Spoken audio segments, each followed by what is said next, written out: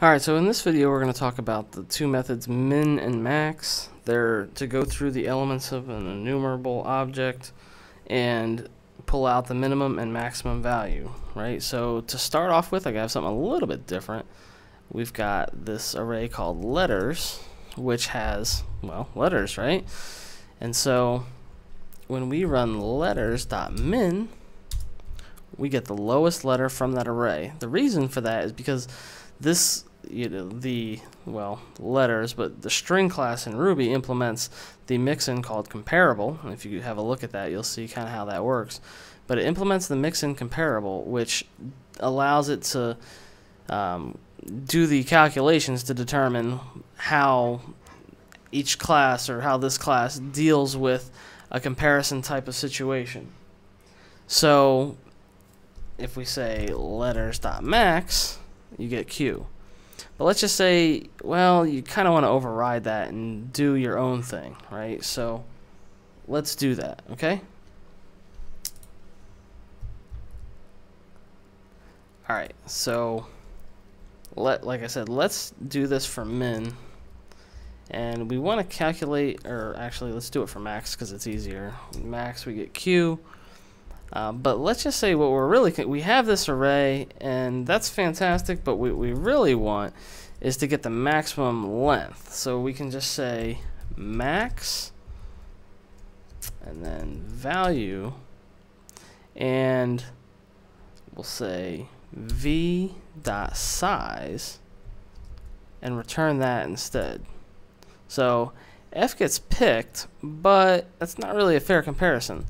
Let's shovel in a longer string, long string. Now let's run the same thing and see. Now the largest element gets picked, and you might be saying, well, that doesn't really make a whole lot of sense. Is that really all that useful? Well, here's an example. Again, getting back to account and bank size. Let's just say you have this array of accounts, but you want the maximum bank size or the minimum bank size.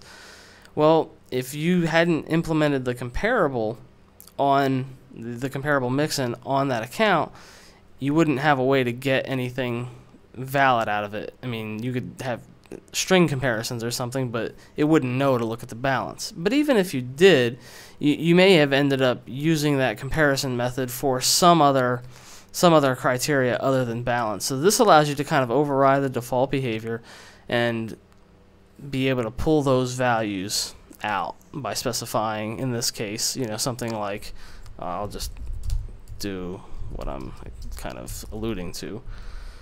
We'll call this A, and then you say bank size.